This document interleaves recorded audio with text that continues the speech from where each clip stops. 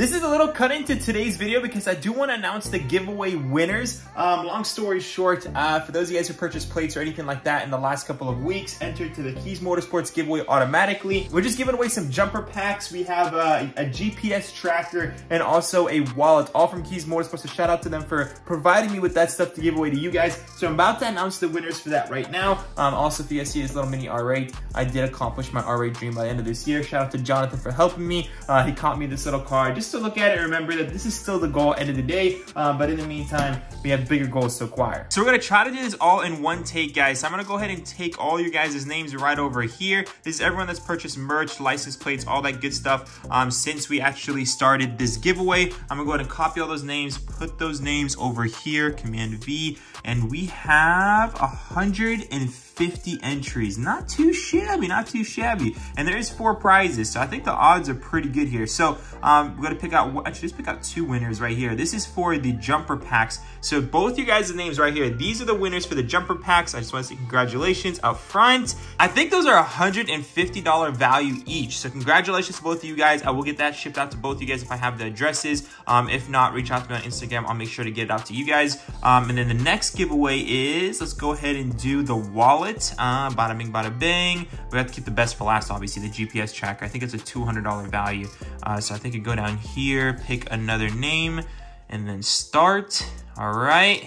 And congratulations, James, on winning the wallet. And then last but not least, guys, one more winner, and this is for the GPS tracker, $200 value. Bada bing and bada bang. Congratulations. I will get all this stuff shipped out to you guys ASAP. If you guys' names did pop up, make sure to hit me up on Instagram. But without further ado, just go ahead and jump back into the video. What's up, guys? Welcome back to the show. Welcome back to another video. And in today's video, we're back with the E91 M3, and we're doing something I don't really want to do, but it is a very, very, very necessary thing to do. That being said, the E91 M3 is almost ready to be street legal. It just has a stupid battery drain issue and a few other electrical things that are not working. So first things first, like I mentioned, this thing has a drain issue. Not too sure what it is exactly, but if I don't actually leave the car on a trickle charger overnight, the car will stay locked. It'll be completely 100% drained, so something inside the car is still taking power. Now, this is kind of old news. It could be because of the sunroof, mainly because for the first time ever, I left it overnight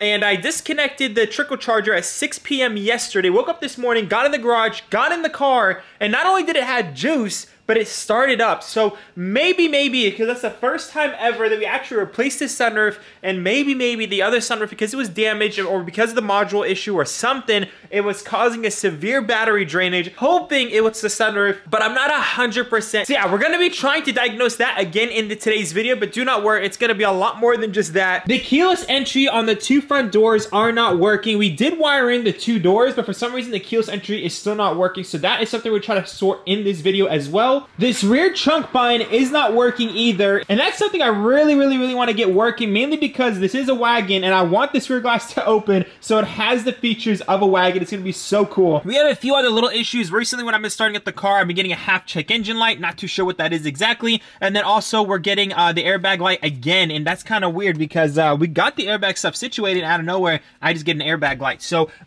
oh, you know what I just realized? I probably didn't connect the current airbags again. So yeah, wait a minute, but I never disconnected it to begin with. Yep, it's connected. It's connected, so it's not the current airbags. Yeah, I have no idea what it is. But anyways, you guys saw the progress we made in the last video, and I'm so happy. I'm so pleased that we got a functional sunroof. So, I mean, we're getting things knocked out little by little, and this is kind of like the tedious stuff when it comes to custom builds like this. If you guys reached out to anyone that's did an E91 M3 build like I have, they said that this car was in the works for almost a year. Like, each one of them had this project for almost a year. I think we're running it up at about almost 5 to 6 months now of actually like hardcore working on this car. So we should be able to finish it sooner than them, and that's because I'm doing this full time. At the same time, it does take a toll on your mental health when you're constantly trying to figure out issues every single day. It's emotionally draining. So all that being said, we're gonna go ahead and turn off the car, completely disconnect the power, and we're gonna be ripping the dashboard out once again. The center console, the dashboard, I mean, I've been piecing this stuff together and it looks so good, and the fact that we have to take all this apart really sucks. But the reason being is that my boy that actually does the coating on this car. You guys know Nick, the man, the myth, the legend. He's gonna be coming over once again. He's actually taking a detour. He has a flight to his family, and then basically on the way back, he decided he's gonna swing by for a few days, and he's like, dude, I wanna help you get this E91 100% in order. So yeah, I'm gonna swing by, just get the dashboard out and the center console out so we can test every single wire, make sure everything's working properly, try to get everything that I just mentioned earlier working properly. So yeah, I'm really excited for that man, the myth, the legend to show up. So I gotta do my part and at least get this dashboard out and center console out, and hopefully not mess up anything, because we got a lot of custom things. We have brand new parts, and I don't want to scratch anything, so let's just get it all out. So as you guys know also by the last video, we got a bunch of interior black trim pieces, black seats, the whole black trunk lining, so very exciting stuff here. I have a bunch of the screws that go to that stuff, so actually I'm gonna go ahead and organize all this stuff and put it into this little thing here. I actually got this from Home Depot, and I think for $2. This thing's pretty sick. You can't buy this by itself for $2, but it had pretty much all of these things together for $10, and I think this is like valued basically at $1.50, $2, because I mean you get so much for this deal. I love my organization. It definitely makes doing a build like this a lot easier. So we have the E91 right there labeled. I use this little thing to little label maker to do that, and then I also got the sunroof screws over here, just some spare screws if we ever end up needing that, and I do have all this. So yeah, we do have sections for everything that we need. So I'm gonna go ahead and, like I said, put all those screws, label it, put it in this section right here. That's gonna be for all of this, and then when I start taking apart all the dashboard stuff, I'm gonna put all the dashboard screws and everything in here, so everything is gravy in the Navy. And I'm gonna put you guys in full time-lapse mode because this is a very tedious process, and yeah, I mean, who wants to see me pull out a dashboard for the 5 bazillionth time? You guys wanna see the progress, so let's get to that.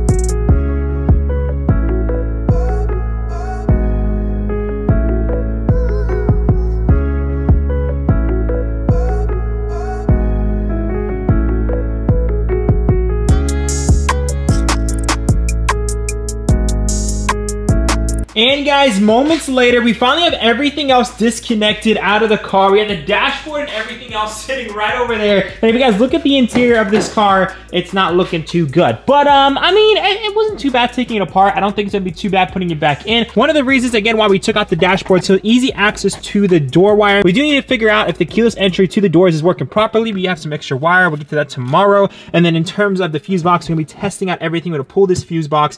And yeah, we are gonna be testing all the wiring to see where the drain is coming from. It's gonna be a lot easier with the dash removed. I did go ahead and plug in every single module, so everything is gonna be connected for power, so we can actually figure out what that drain is. The MBT Evo, we're first gonna coat it outside the car on a bench. We'll show you guys that again tomorrow as well. We do it on a separate bench, make sure all the coating and everything's proper, and then once that's sorted, we'll throw that in as well. And then finally, we'll test the drain again when everything's fully connected. But yeah, we just had to make sure everything is connected, because what's the point of testing everything if nothing's connected? We got all of our screws organized right over here. Super happy about that. But yeah, without further ado, I'll catch you guys tomorrow when Nick gets here. Well, I'll come back to you guys actually when I pick him up from the airport. So I'll see y'all tomorrow.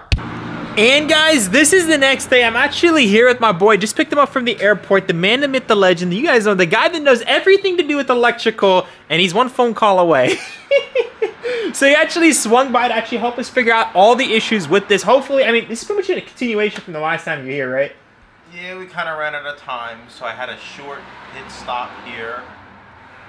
Short, a couple days. So guys, we're gonna be trying to hopefully fix the drainage issue with this car. We're gonna try to fix other little electrical issues with this car. Literally the things that are preventing us from honestly getting this thing registered and driving properly and just, you know, making it an actual daily driver. So I'm gonna show you guys what we're gonna go ahead and get sorted in today's video. I think the first thing we're gonna go ahead and do is try to figure out the drain issue. We finally locked the doors.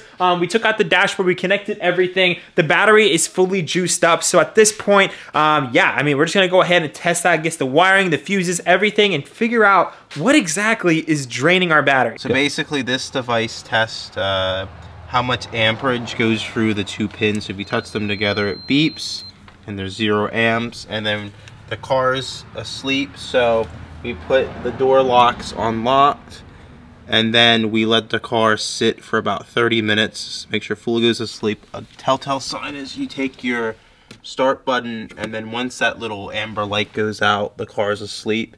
And then we're gonna go for every single fuse, and we're gonna see which circuit has a drain on it. So, you know, if it's 0.01, that's not gonna cause your battery to drain, but if it's like a half an amp or a full amp or a huge drain, that's your draw.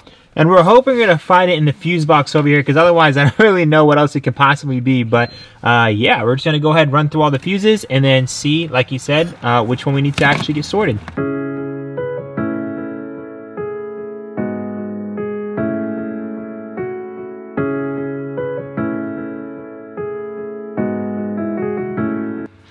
Ooh. What are you saying? 0.31. Huh? 0.31? 0.31 on this boy. What's the rest of them? Just 0.00? Just 0. Try the one next to it again. 0.01. See, that's 0.1. That's nothing. That's okay. Okay, what was the other one? Go back on it. So, are you filming? Yeah. So right now we found something. So all the other ones, guys. The tool is redone. Okay. So show them the one before, like every fuse, guys, is popping up as 0.01. So right now, like most fuses, they're off right now because we're asleep, and it's 0. And then, you know, we have this one right here, which is like 0.1, and that's fine. And then we have this 5 amp fuse right here. If I can get the prongs on. That's 0.33. So that's a third of an amp. That would cause a draw. Okay, but we're gonna go for the that's progress, guys. we figured out one of them at least. We'll figure out what that actually goes to in a little bit. But in the meantime, like you said, let's go ahead and see if there's anything else on there. Alright, guys, we just found another one. It's 0.37, which is honestly kind of crazy as well. Rest of them, again, 0.00. We're just gonna honestly try to find every single one, and we'll get back to you in a minute. Alright, guys, so I just did the not so fun part, and we just went ahead and dropped the fuse box. So we did end up finding the 2 fuses in the car, which basically means that 2 accessories in this car is draining power from this car when it's turned off. And that kind of explains the reason why a brand new battery is dying overnight, which is kind of crazy. So I told you guys, I have a list of things right over here. We're gonna try to figure out this battery drain issue. So far, we found 2 fuses that's drawing a lot of power, which is a good thing, which means we found something. The keyless entry issue, the trunk latch issue, and the navigation setting on the MBT EVO. So if we can figure out all this in today's video, it'd be kind of insane. But so far, it's so good. We got the fuse box out. Let's figure out what's going on and what exactly is drawing the power from those wires, from those fuses. So as we were looking to figure out what those wires go to, one of the wires actually go to the trunk area, and one of the issues actually we just found in the trunk area is, I don't know if you guys can see that ribbon is snapped, but it looks like a ribbon, but I think it's just the ground because it doesn't connect to anything. It literally just has one bolt holding the top, one bolt holding the bottom, so it could just be a ground. It's ripped on both sides. That's maybe the reason why this rear glass section is not working, and I don't know if that's also connected to that black wire. We'll figure that out in a little bit. We'll get back to you guys in a little bit, but I'm gonna go ahead and just make a ground wire using these things just to see if that's our issue. If that fixes that, it's gonna be literally killing 2 birds with 1 stone, and I'll order those ribbons, no problem. On our other trunk glass as well, it's broken. I'm assuming the way we're ripping it is because of the way we're moving this. So we might be removing this the wrong way. So, or it just could be fragile. So anyways, I'm gonna go ahead and just put these new grounds, and I'll let you guys know, you know, if that fixed it or not. All right, guys, so now that I made these ground straps, let's just go ahead and put it on both sides, and then let's see if anything actually happens. So guys, as we were trying to figure out the drain issue and trying to figure out the whole ribbon situation, Nick decided to just put in a few more wires, and check this out, guys. At least the driver's side's knocked out. Finger on the keyless entry. I'm about to say it. It's already locked. Put my hand in here. We got keyless entry, boys. Oh my god, bro, good stuff. So that's the driver's side. I think the only issue is that we forgot to put in a power wire, right? We forgot to run power to the handles. So that was our issue with that. So we're gonna go ahead and knock out the other side real quick, and I'm gonna continue working on the back. So if you guys check it out right over here, this screw is like super messed up. We got the screw out here. So long story short, once I actually get both screws out, I'll be able to actually put in my ground straps and then test out this whole rear end situation. But in the meantime, more work to do. All right, guys, so while Nick's actually working on the passenger door in terms of the keyless entry. I finally finished at least rigging up a temporary ground on both sides. We're gonna go ahead and connect everything and see if that's actually the issue for this latch. If it is, I'm definitely gonna be ordering the official ribbons from BMW. We're just kind of testing to see if that's the reason this isn't working or there's something else that's causing this thing not to work. And like I said, guys, we're testing out random things. Nick is so happy right now, bro. Click the button, dude. Bro. We have a functional wagon. It is really ugly. We are gonna be putting all the plastic pieces back on here. But oh my god, guys, we just haven't gotten it open. Like honestly, like since last time you got here, we had to pretty much recode it. Long story short, we just pinned it in the wrong connector, right? Yeah, it's wrong connector. Guys, when I say we, I mean Nick. The last time you came here, bro, we were working like 30 hours straight. So like, yeah, I mean, the connector situation, not a big deal, but thank the Lord, at least that is situated. That was a big thing. I really wanted to get working on this wagon, and this thing still works, right? Yep. Oh, bro, everything works. That is amazing. And then we also disconnected the 2 fuses that were draining the car. So honestly, I'm gonna leave those 2 fuses disconnected in the meantime, and see by tomorrow morning if we pretty much lost all of our battery. So I guess we'll find that out tomorrow morning. I'm probably gonna test out how much voltage is in the battery right now, and we'll check back then. But yeah, honestly, for today, we knocked out quite a bit of things. It is getting a little bit late, so I'll cut back to you guys tomorrow. But there's a lot of tedious stuff. I know this video is all over the place just because, again, when you're working with wiring and you're trying to figure out what is going on, your mind's all over the place. You're just trying to figure out things and what doesn't work and what does work, and you're always hitting, roadblocks. But long story short, we'll cut back to this tomorrow, and we'll keep you guys posted on some other things we end up fixing, which I'm super excited about because, again, this is a car for the books, guys. This is a car I'm going to be enjoying every single day, and I want everything to work. I'm just so happy my keyless entry working. That is so sick. Anyways, guys, I'll see y'all tomorrow morning, so peace out. Good morning, guys. This is the next morning. Again, here with my boy Nick. We're gonna go ahead and check if the battery voltage is still at 12.5, or at least around 12.5. I understand if it went down a little bit, even to 12 is perfectly fine. Just severely under that in one night would be absolutely ridiculous. I'm hoping we resolved our drain issue. But moment of truth, guys, did we actually fix it? That is the moment right here.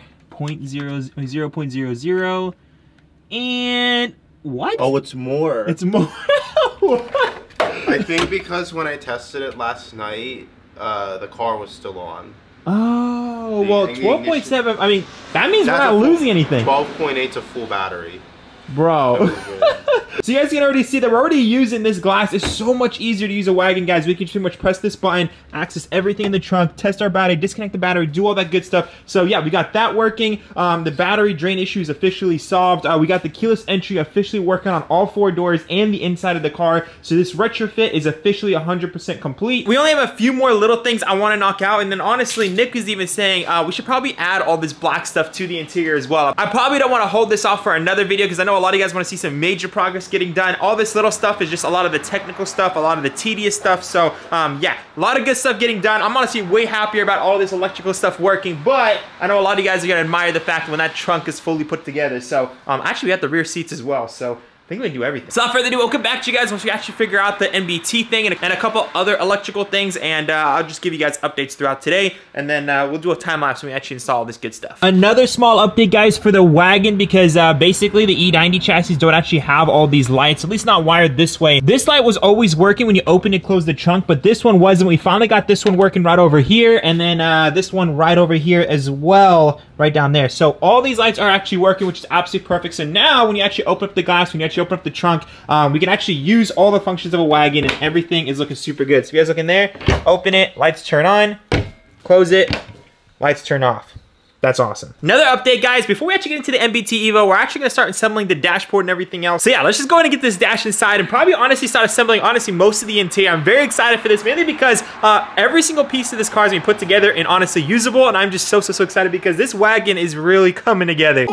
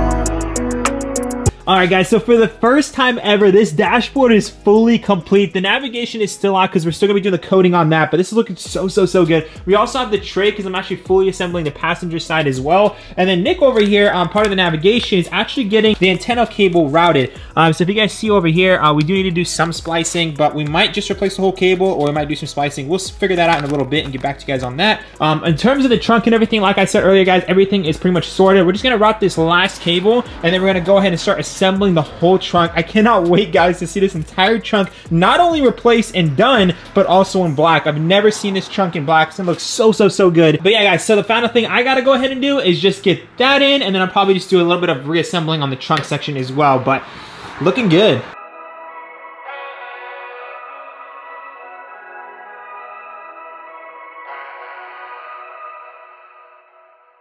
And at this point, guys, the MBT Evo is on the bench, this custom bench that Nick has, and he's just doing some coding adjustments to the MBT Evo to make it work absolutely flawlessly. In the meantime, while he does that, because he's better with that kind of stuff, I'm better at assembling things. So we have the full black interior, like I said earlier. Without further ado, let's just go ahead, pop the trunk, and start completing this entire section right in here.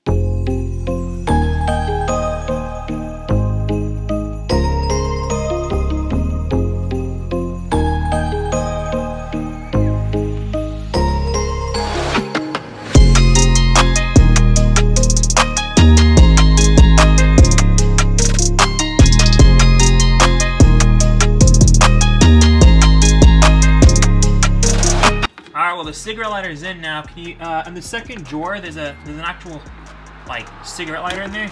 Does this light up? Yeah, it'll light up. Yep, it works. Good. Yes.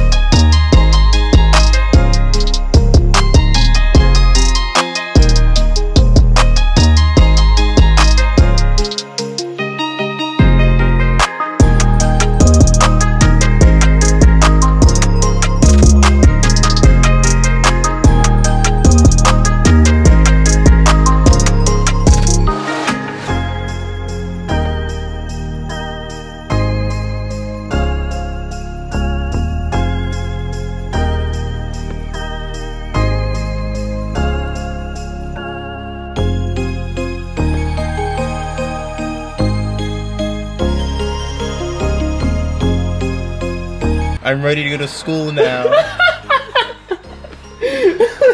Guys, we finally got all this stuff assembled. I mean, obviously we need this piece in black. We're still missing another piece over here. Still missing some of the headliner pieces. I just haven't put that in yet because I don't know if we're gonna be painting it or wrapping it soon. We'll get to that topic in a little bit, but we got the rear sunshade piece installed right over here. It is in gray. I am on the lookout for a black one, but in the meantime, the gray one will do. We got the black seats all up in here. Definitely better than the gray interior that I had.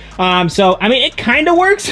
We have a half gray, half black interior, but the interior is really coming together. It is definitely functional. That's the main thing right over here. Definitely needs a good detail as well. But yeah, guys, I want you guys to let me know down below, is the idea of basically like picking a different color wrap an idea at all, or should we just go straight to paint? Like, that is honestly where I'm at right now. I'm honestly considering, because I know we're gonna paint it orange, but I kind of took all the hype away from it, letting you guys know that we're gonna paint it orange from the start. I mean, obviously it's gonna look insane in orange. I think it's gonna look beautiful, and that's why I'm super hyped for that. But at the same time, obviously money-wise, it's gonna be like 5 to 10 grand a minimum.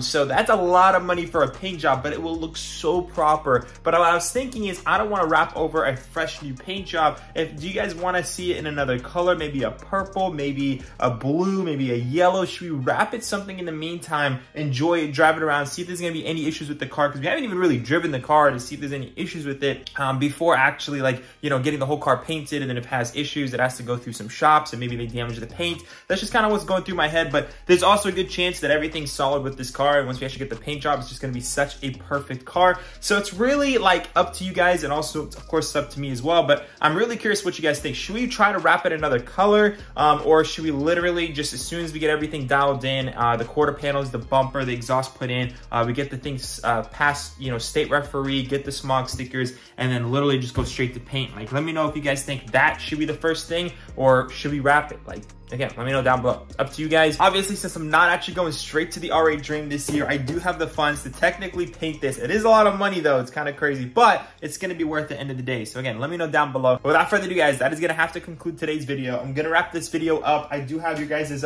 prizes right over here. I'm gonna go ahead and put your names on it, mail it out, all that good stuff. So shout out to you guys that won it. Shout out to everyone that purchased a plate to, you know, contribute to the channel, contribute to the build and all that good stuff. Everyone that also purchased merch is gonna be featured on the E91 M3 plaque, which is very, very, very exciting stuff. So you guys' names are going to be featured on this car forever. But without further ado, that's going to have to conclude this video. So I love y'all so much. Remember to stay humble. I'll see y'all on the next one. Peace out.